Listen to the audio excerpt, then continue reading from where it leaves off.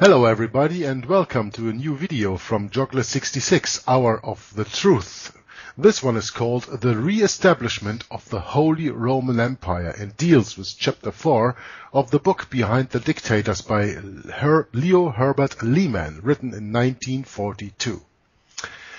I think this is a very interesting book. I have to repeat this a little bit because not everybody watches all parts. Because you know that I was quite a little bit attacked when I read Rulers of Evil last year. Some people accusing me of bashing Americans. I can't help it that Tupper Saucy wrote a book on American history. That's just the fact that I was reading that. But anyway, this book, Behind the Dictators, most of the part deals with Europe's history and the history of Europe during and before the Second World War, which is actually a continuation of the First World War, as most of my listeners know already, because Marshal Foch, who was the leader of the Entente, the Allied troops in the First World War, said so in 1918 in Versailles, that this is not a peace treaty in Versailles, but just a 20-year truce.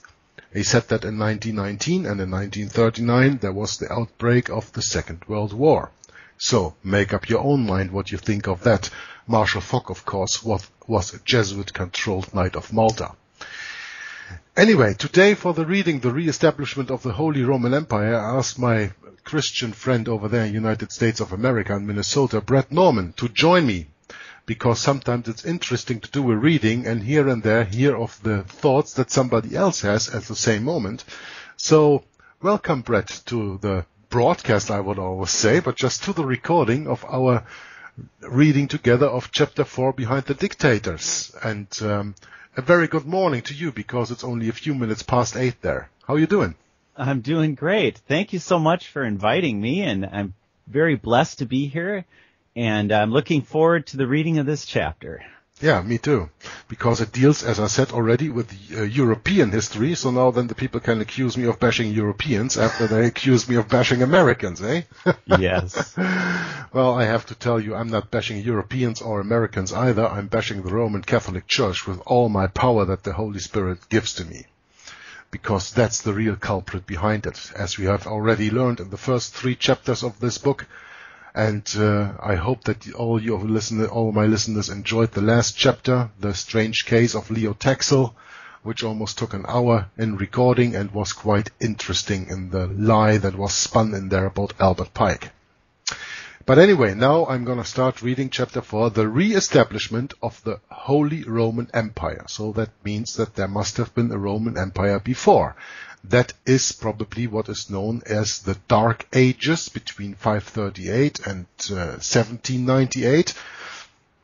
The Holy Roman Empire of Germanation, which was from 800 and a few years until 1800, the end of the Napoleonic Wars, a 1,000-year Reich that was ruled by the emperors of Germany through the Pope in Rome, of course. And now we are speaking about the re-establishment of the Holy Roman Empire.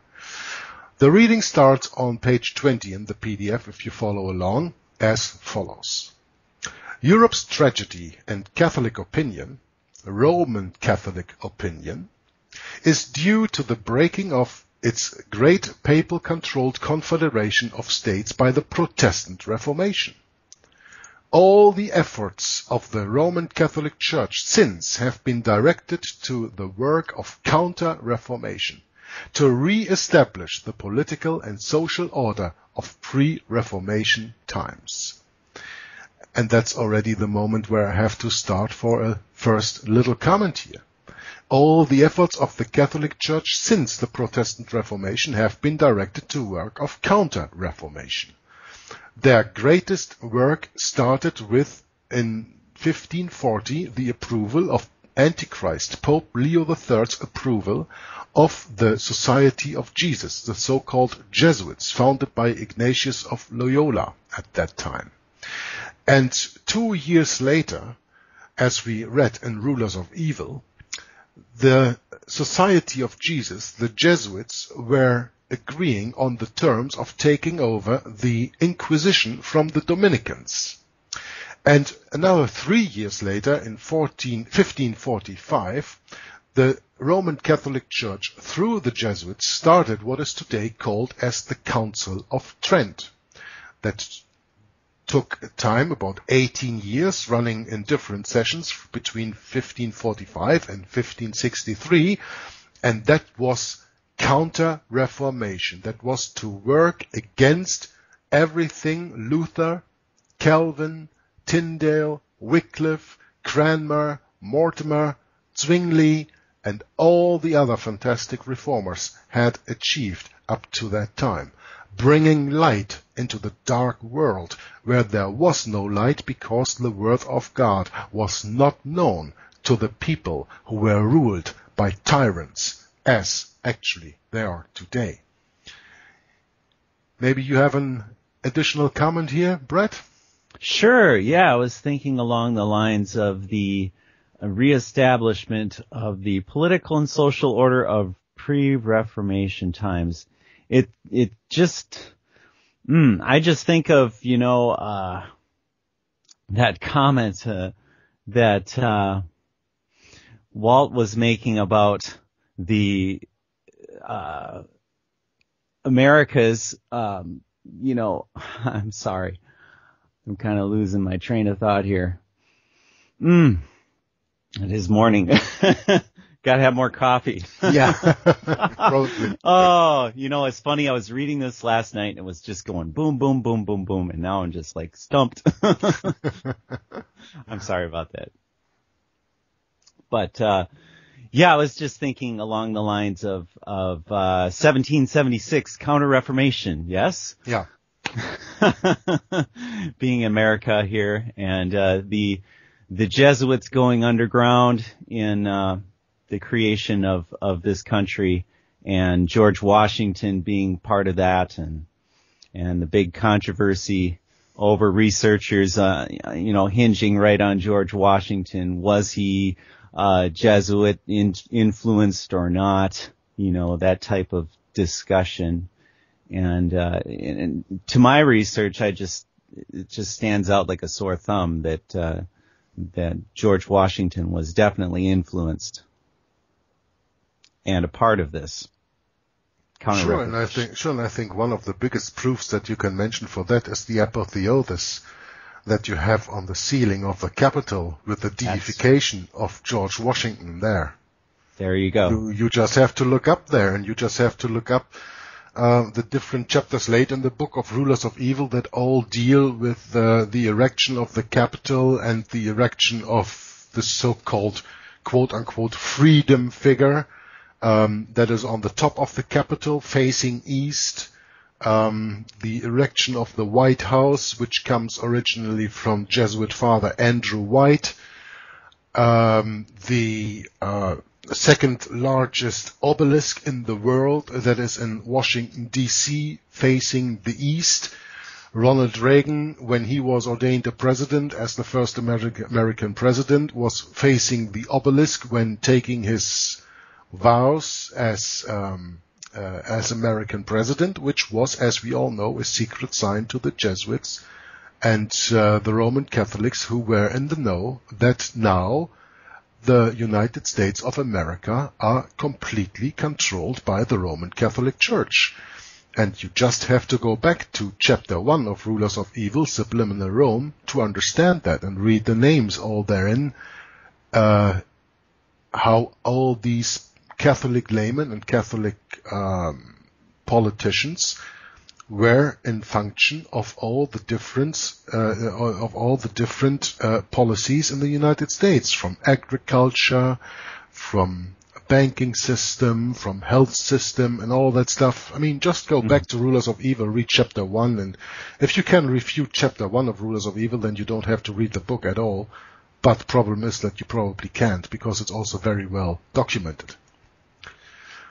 But anyway, I think I'm going to continue reading because after every sentence when we do 10 minutes of of commenting, it will take us 2 days to go through this few pages.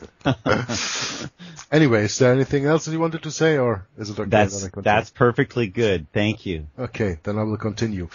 That order of states was hierarchical, not democratic, and was ruled at the top by the dual sovereignty of Pope and Emperor, by the union of church-state authority, as I mentioned already in the introduction of the 1,000-year Reich, Holy Roman Empire of the German nation. The political and social order that resulted from the Reformation, both in Europe and America, so you see there's a comparison that they both are quite the same, is regarded by the Catholic Church as pagan and anti-Christian. They give it the name of pseudo-democracy. Yeah, of course they call it anti-Christian, but of course my listeners know that the Roman Catholic Church is not Christian. So this, what comes out of the Reformation, is actually not anti-Christian, it is anti-Roman Catholic. That is what you have to understand when reading sentences like these. This is to be found in all official Catholic writings, and is the burden of all papal encyclicals. Well, just read the Syllabus of Errors from Pio IX, Antichrist Pope Pius IX from 1864, to learn what the Roman Catholic Church thinks of government of the people, for the people, by the people, based on the law of God, the Creator. The Jesuit Weekly America, which is a magazine, the most famous Jesuit magazine in the United States of America, for instance, tells us that the evils of our present time are to be ascribed to this pseudo-democracy, which is pagan in its remote origins and leads to an inhuman wage system, an uprooted proletariat, and pauperism. Unquote. It goes further to say, quote, Protestant, rationalist, and now definitely anti-Christian in its inspiration, its logical fruit is socialism, and calls for a return to an integral social order, the principles of which are still preserved in our languid memory of the great medieval experiment. Unquote. Yeah, to call the Dark Ages a great medieval experiment, I don't know what to think about that. It was the rule of Satan, you can actually say, who was at that time not even known by the people, because when they entered the church, they thought they entered the church of Christ, which was, of course, Babylon. That's why God wrote in Revelation 18, verse 4, Come out of her, my people, that you be not partakers of her sins. Now few realize how intense is the hatred of the official Roman Catholic spokesman for the American democratic way of life. This same Jesuit magazine, America, which advertises itself as, quote, the most influential Catholic magazine in the United States, unquote, published the following in its issue of May 17, 1941, just 6 months before Pearl Harbor. Quote, How we Catholics have loathed and despised this Lucifer civilization, this rationalist creation of those little men who refuse to bend the knee or bow the head in submission to higher authority. Today, American Catholics are being asked to shed their blood for that particular kind of secularist civilization which they have been heroically repudiating for 4 centuries. This civilization is now called democracy, and the suggestion is being made that we send the Yanks to Europe again to defend it. In reality, is it worth defending? What's the sum and substance of it all? All the Yanks in America will not save it from disintegration. Unless a miracle occurs, it is doomed. Finally and irrevocably doomed. The new order in Europe will be either a Nazi or a British totalitarianism, or a combination of both. American democracy is disintegrating, crumbling from within. Fatigue, disillusionment, disgust, the unbearable tension in society, the fear of war and the fear of bankruptcy, the absence of security, the technological revolution which has gone far beyond the instruments of social control, deep-rooted anarchistic hatred of a social order which has too long denied the principle of social justice, the revolt of the masses, and the leveling of all values, the absence of any common ethical basis, these are but a few of the multiple factors in the decline which is now upon us. Leadership in this crisis will not come from the laity. It will not come from the bottom of the Catholic pyramid. It will come only from the top, from the hierarchy. The Christian revolution will begin when we decide to cut loose from the existing social order, rather than be buried with it. End quote. Now, what I've just read actually calls for not one comment, but I think almost an hour-long comment. What they all put in this little article in the Jesuit magazine here already. I mean, just take the last sentence. The Christian revolution will begin when we decide to cut loose from the existing social order, rather than be buried with it. Leadership in this crisis will not come from the laity, it will not come from the bottom of the Catholic pyramid, it will come only from the top, from the hierarchy. This reminds me of the videos that I made some time ago under the name of Nothing But the Truth, the externalization of the hierarchy, where we were speaking about the 10 satanic commandments coming out of the United Nations, published by Lucis Trust, formerly known as Lucifer's Trust. You see how all these things always come back together again? Saying in the last but one paragraph what I just read, American democracy is disintegrating. What do we have today? I mean, this book was written 1942, people. We are 74 years later, and it is absolutely to the moment, on spot on. Isn't it, Bret? Absolutely. You got some comments here? Come on. Oh, I just, well, you know, I see this new order right away in here, and I think of the NIV, you know, where they changed, I forget what verse that is. Is that in Revelation or something? 21? I forget. I tried to look that up here this morning, and, I apologize for not getting that down, but, yeah, I mean, this is the Jesuit mouthpiece speaking here, and, it's just filled with casuistry all over the place here. How we Catholics have loathed and despised this Lucifer civilization. What Lucifer civilization? What is it? They're referring to they're trying to pin Lucifer on the Protestants, basically, aren't they here? Sure. Yeah, of course, because it's convenient and, you know. Everything is heretic and satanic that is not Roman Catholic.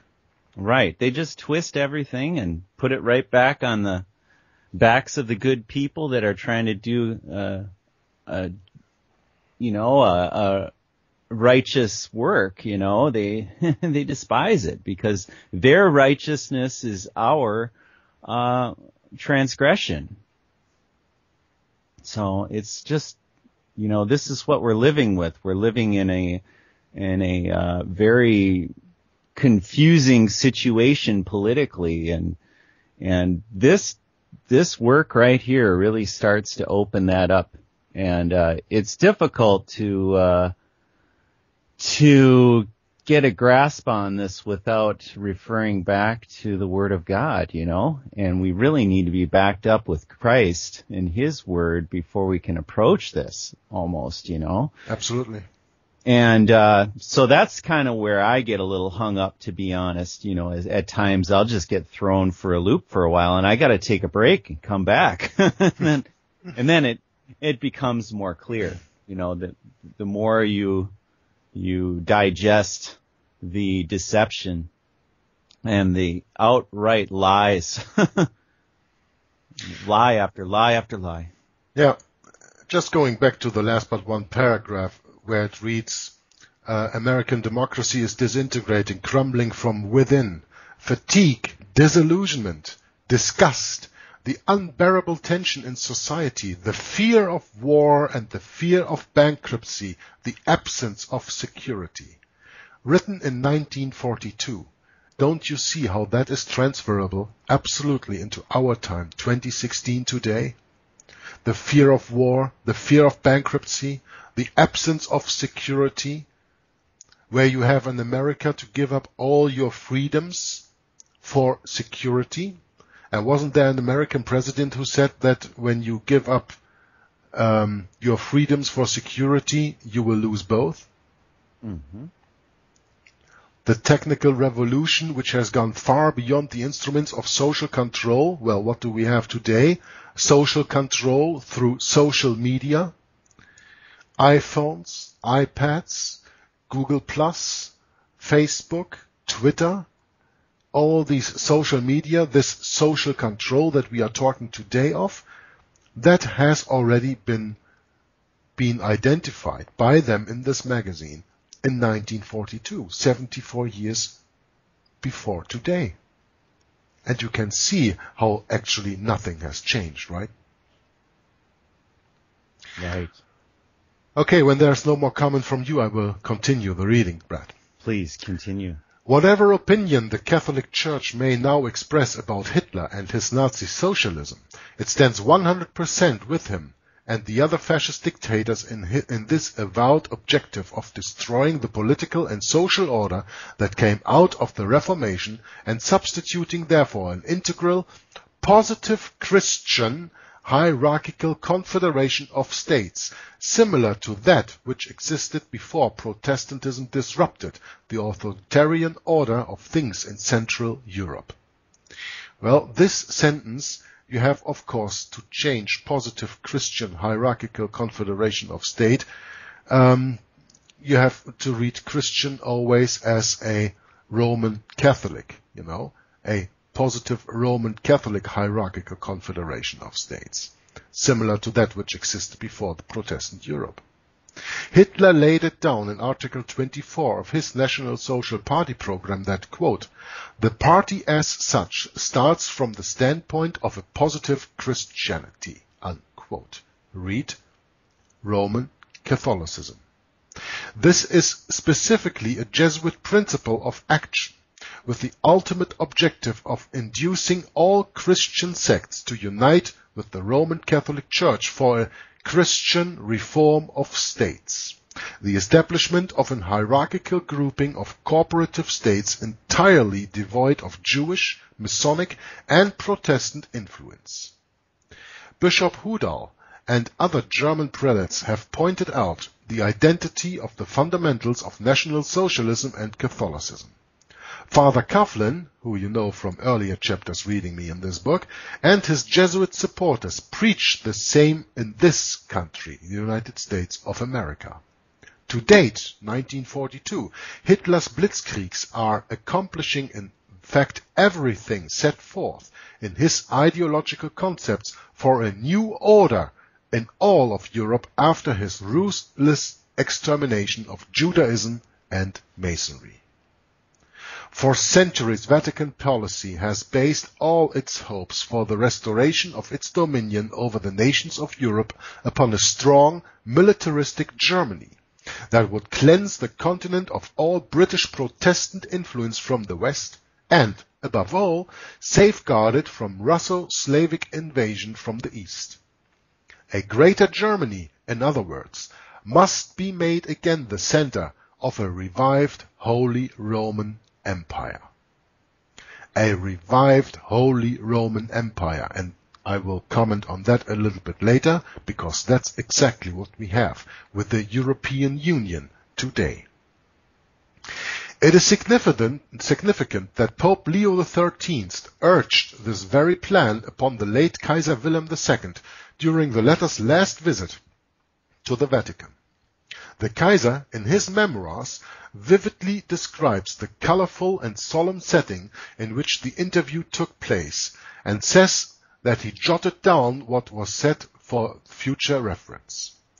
What interested him most was Pope Leo's insistence that, by war, if necessary, the Holy Roman Empire should be restored, and that to this end, quote, Germany must become the sword of the Catholic Church, unquote. Very, very interesting what I've just read here. What interested him most was Pope Leo's insistence that by war, if necessary, the Holy Roman Empire should be restored. What do they have the Jesuit order for? The Church at war. The Church at war, according to Roman Catholic own writings, is more useful than the Church in peacetime, because only war will take care of that the hands on the scale of the grandfather clock will advance the Roman Catholic agenda when the pendulum swings from the left to the right and the right back to the left. Now following are the Kaiser's own words. You have to understand that was before 1918. Quote, "It was of interest to me that the Pope said to me on this occasion that Germany must become the sword of the Roman Catholic Church. I remarked that the old Roman Empire of the German nation no longer existed, and that conditions had changed.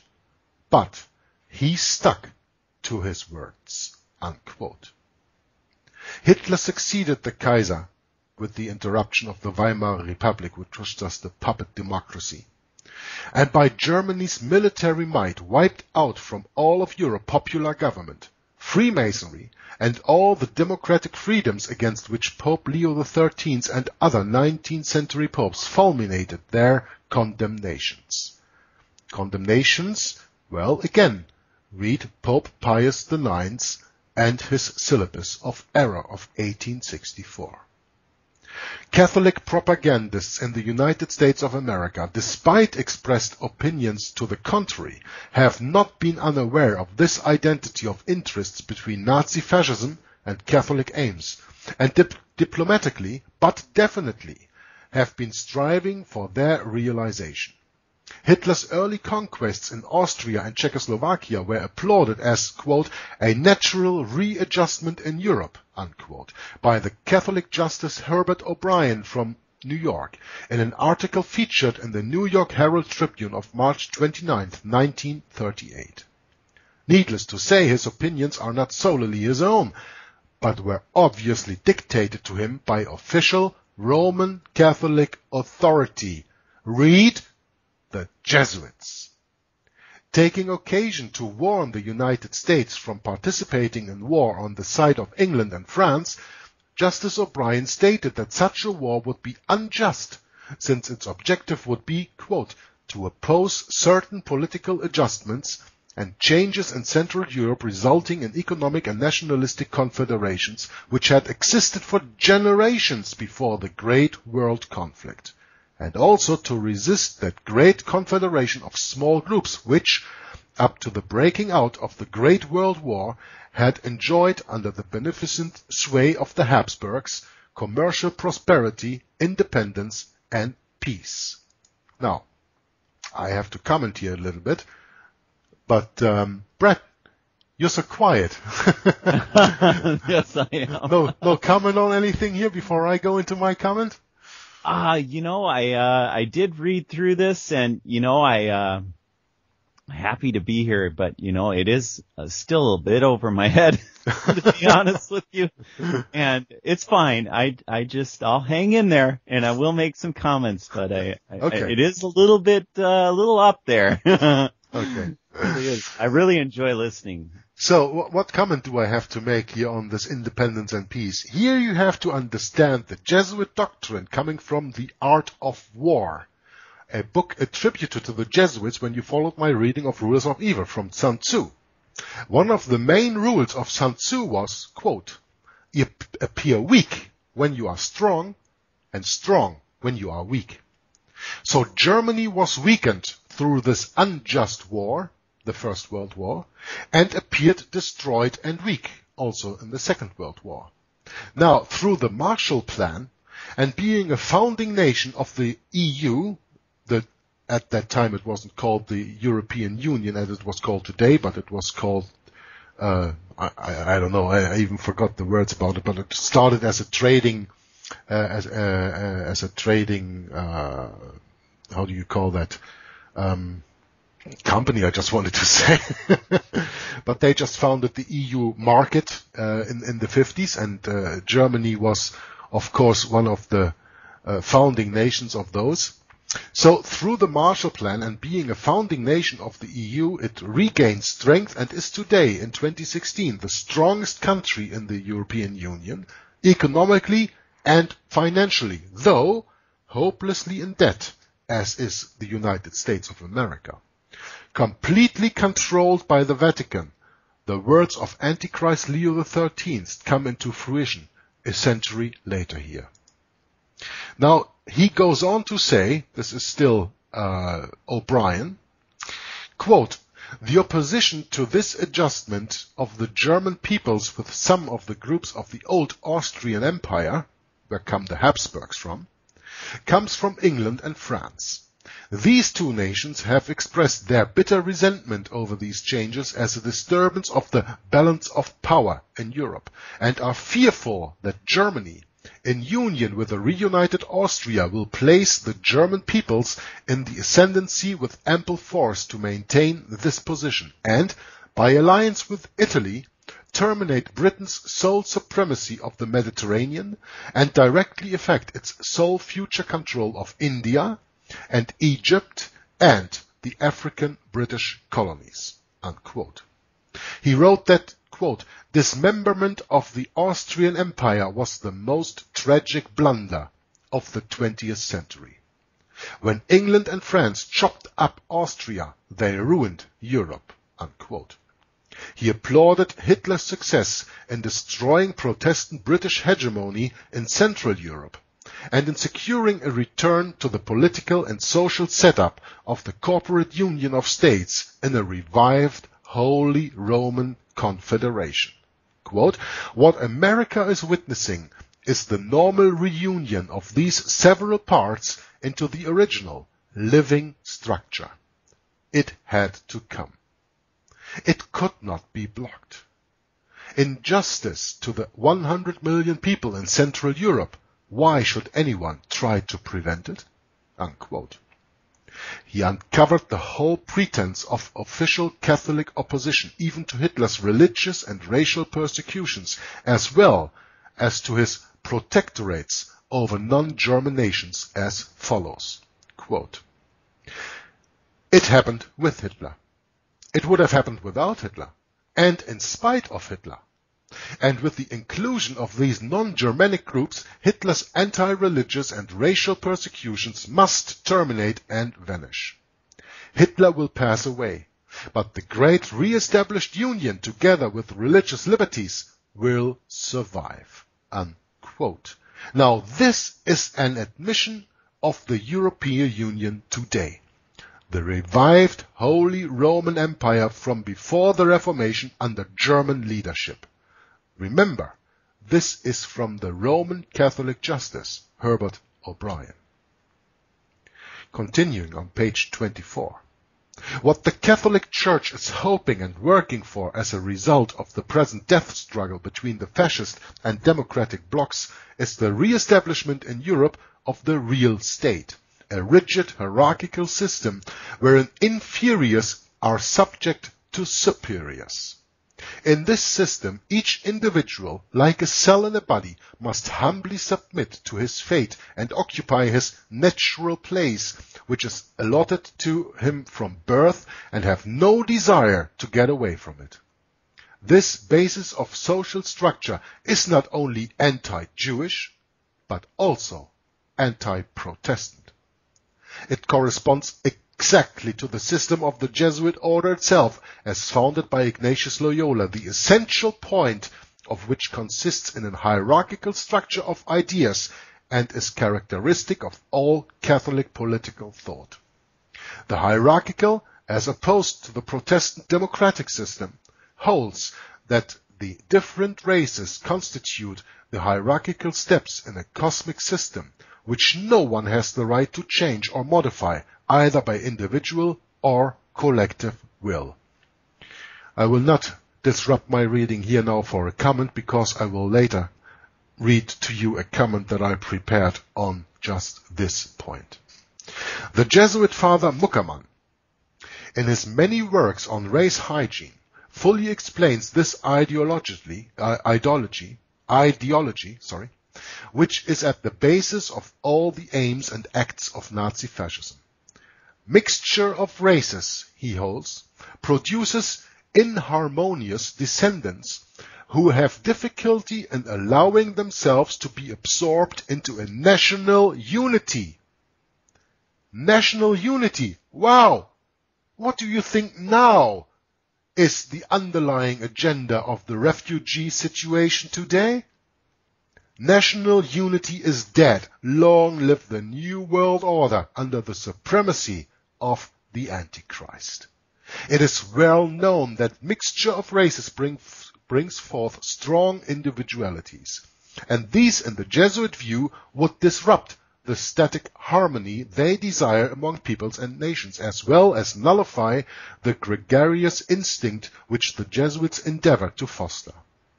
In their view, harmony is a state where each one places himself humbly and voluntarily in the organic niche appointed for him by the supreme authority, without any diabolic inharmonious desire to leave it.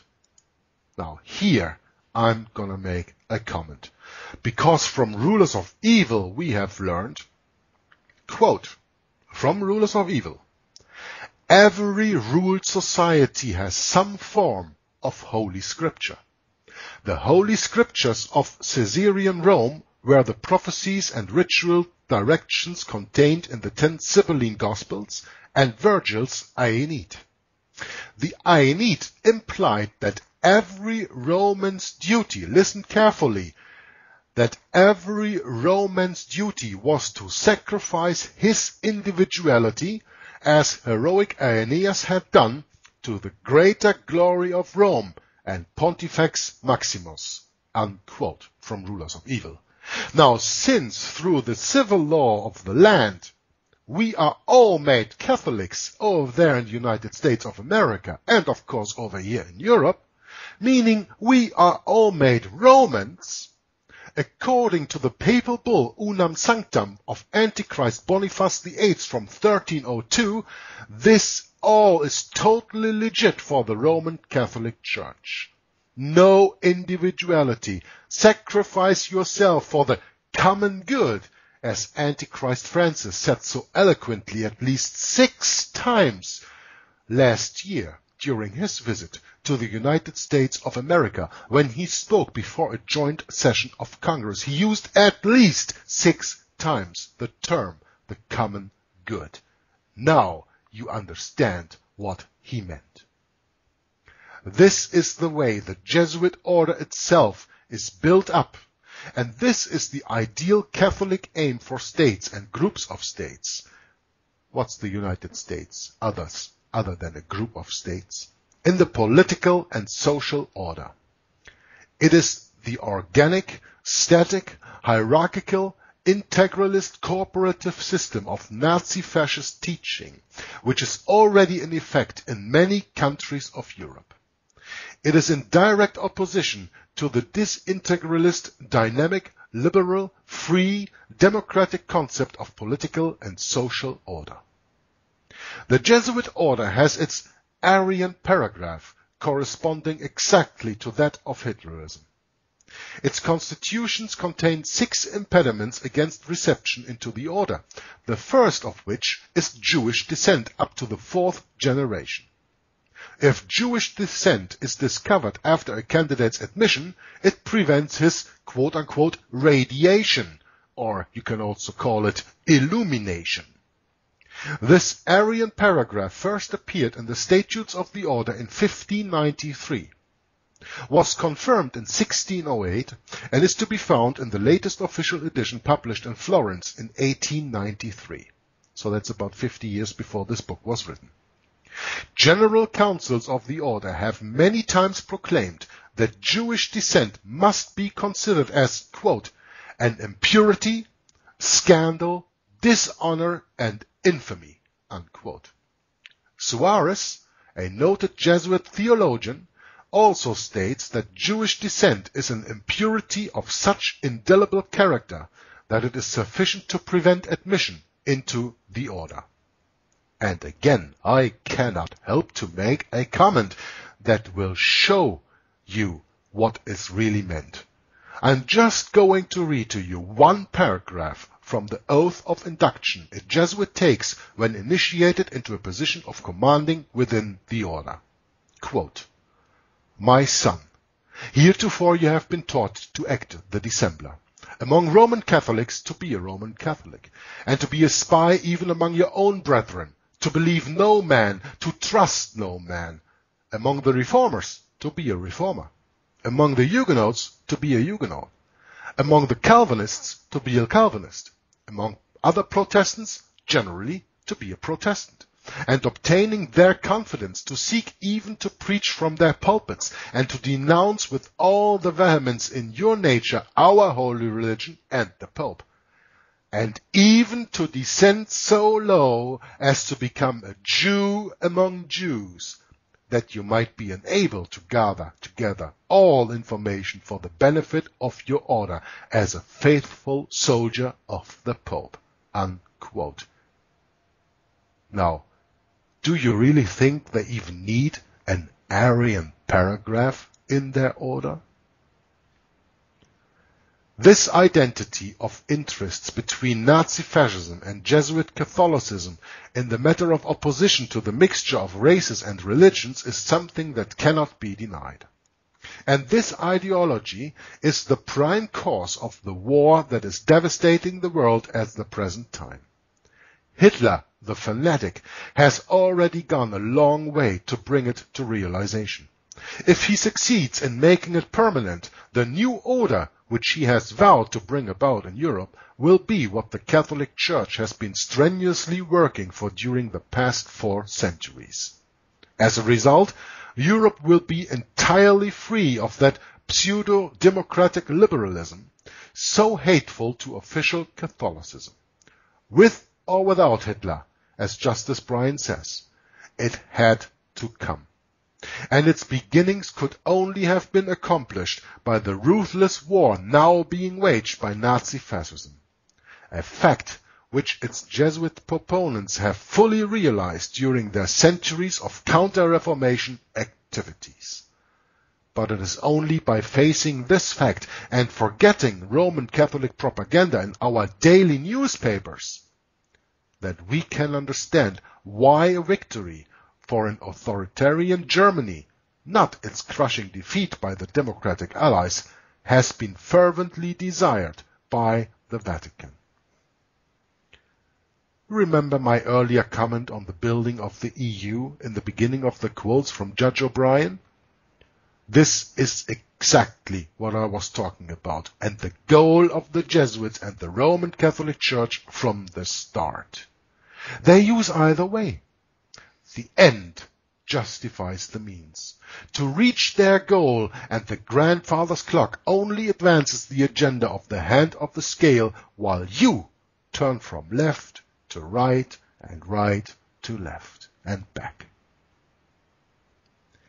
It doesn't matter which way the Roman Catholic Church achieves its goal of a united Europe, of a new, revived, Holy Roman Empire, whether of the German nation or of no nation, but a revived Holy Roman Empire. What is actually the European Union the day of today? Whether they achieve it with war, and they could have achieved it if they would have given Hitler all the power that he needed to win the war. Then it would have been wartime. But you know that the Pope always has to come in and present himself as the maker of peace. And that is exactly what they've chosen. And they have chosen the German people in the Second World War to lose millions and millions and millions of their people during the war. And by that, they reduced the Protestant part of the German population for a very, very great part. And then taking special American units in D-Day, I don't know if you are aware of that, but the units that came along the French coast on D-Day were especially chosen soldiers of America, filled with Protestant soldiers, not Roman Catholics. Killing English Protestants during World War I, killing American Protestants during World War II, killing German Protestants during World War II, and killing Russian Orthodox through World War II. And who is the gainer in the end? Well, now I leave a little comment to you, Bret, because I'm done. Well, yes, it's the reestablished Holy Roman Empire. Yes, it is. And that is a devastating reality today. And, when I first stumbled into some of this information, it just threw me for a loop. And I just haven't come back yet. Still trying to get a grasp on it, but yes, it is awfully large and in charge. Very, very much so. And what a fantastic document this is from 1942. Yeah, and I think that if you analyze it the right way, like I try to do during this reading, and you apply everything that I read here to the United States of America and the times that we are living in right now, you can see the similarities, can't you? You sure can. Yep, they just jump right out at you. And of course, without taking anything away from the reading of the book later on in later chapters, but you know of the Vatican Red Lines, you know of Operation Paperclip, where they made sure that all the people that had success in Germany enforcing the Roman Catholic agenda there were imported into the United States of America. Mm-hmm. Helping founding, after the OSS, the CIA, the Catholics in Action. You'll never hear that in your history lesson class there. No. No, you got to do your own research for that. That's for sure. But wow, yeah, when you add that to the mix, it really starts to make sense what's going on in America. Very much so. Okay, then this ends the reading of chapter 4 of the book Behind the Dictators from Lehman, The Re-establishment of the Holy Roman Empire. I thank you all for watching the video and listening, and I hope to see you back when we come to chapter 5, Hitler and the Catholic Church, with the next reading. Until then, from me and from Bret over there in Minnesota in the United States, God bless you all, and bye-bye.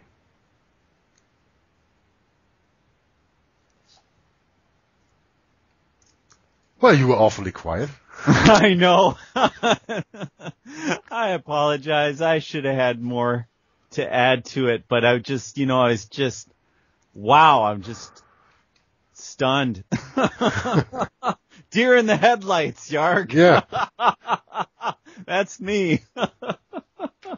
Oh, man. It was just like reading before a live audience instead of with a co-commentator. So. No, it's all right. I don't mind it all coming on. It's just wow. I mean, you really need to have some ammunition stored up for this one. It's major. That's why I always take time to prepare for each chapter to read in the book and to take my notes and prepare a few of the comments. There were a lot of the comments today that I even didn't prepare, that I just put in there. Great. Came to me at flow. Fantastic. That's great. But of course, there were a few that I prepared also. Yes. Like quotes from rulers of evil and things like that. You cannot make that up at the moment. You know, my jaw just kind of dropped at this. What was it? Page 24. Yeah.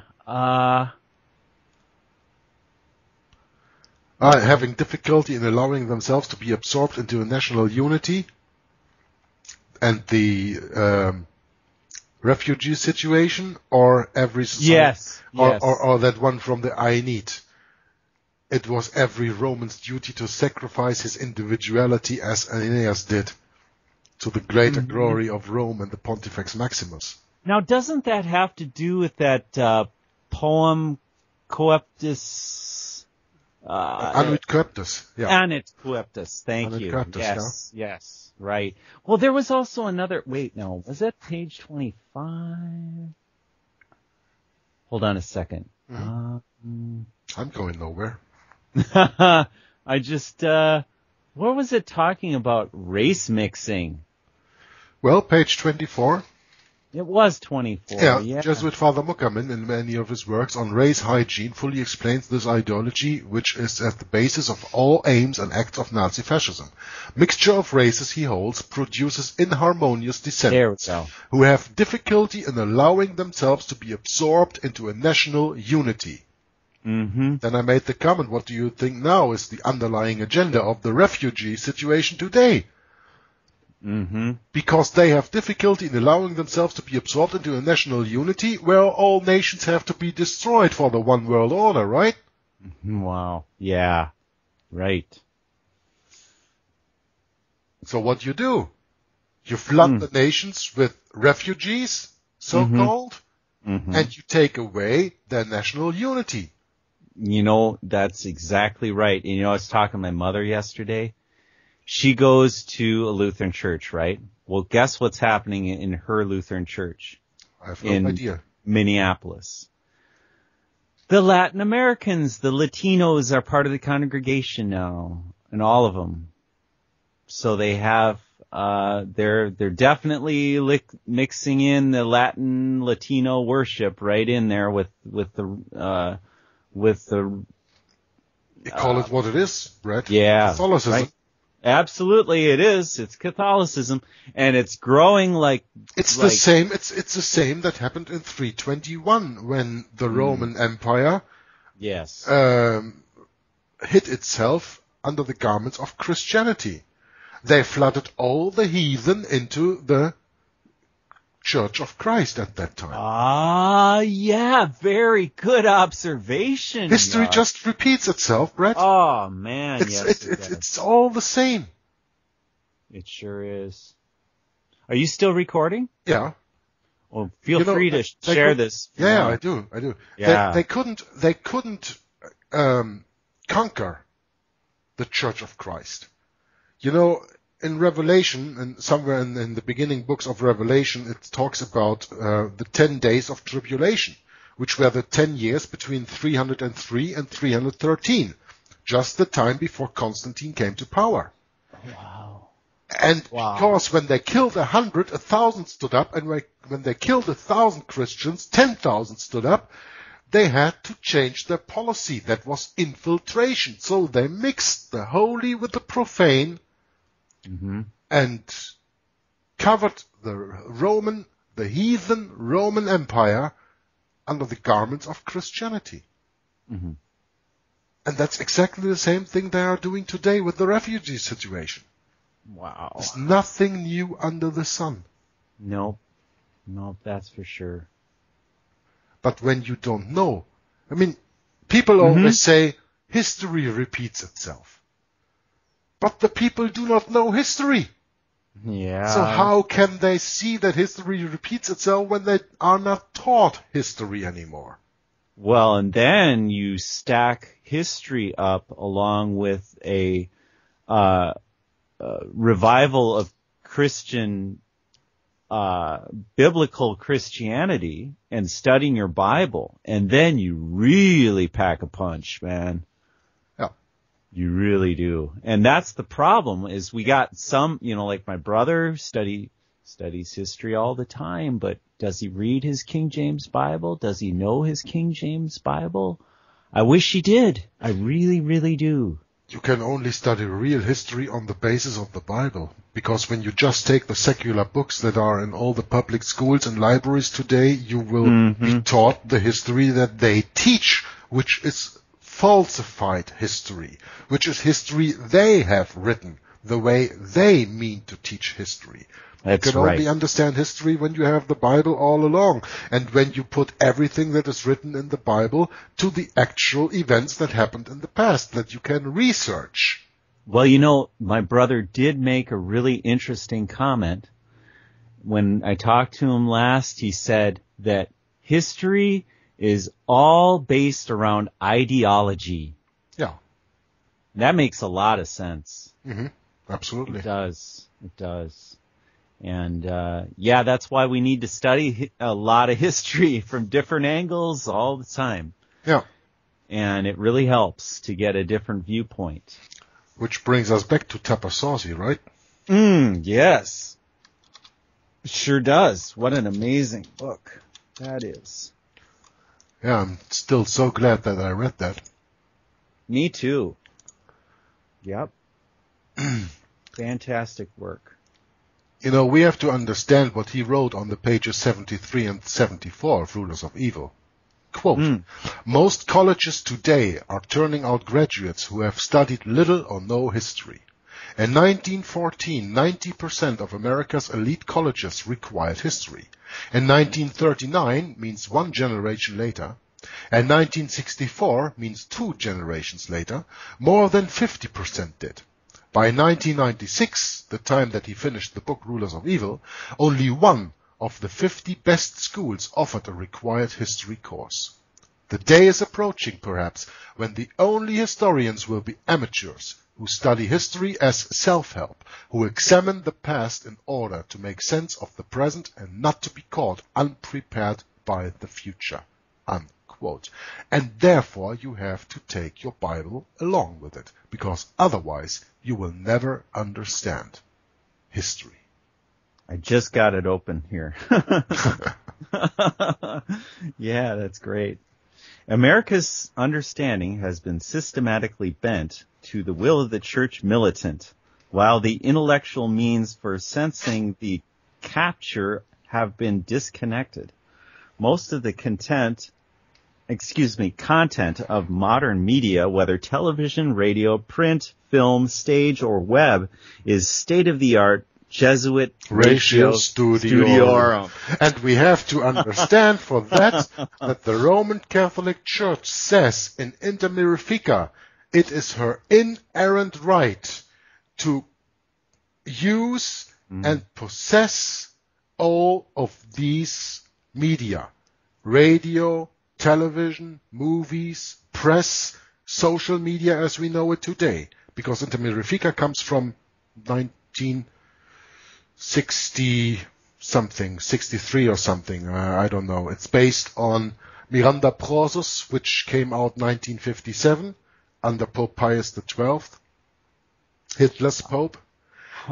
And then Pope John the 23rd, who started the ecumenical movement in Vatican II.